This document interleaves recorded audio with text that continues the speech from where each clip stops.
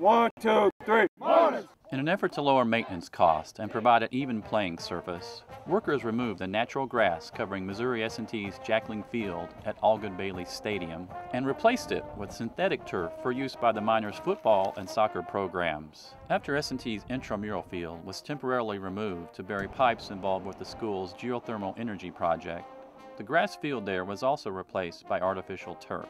S&T students voted to use $1.8 million of their activity fees to fund the project. S&T!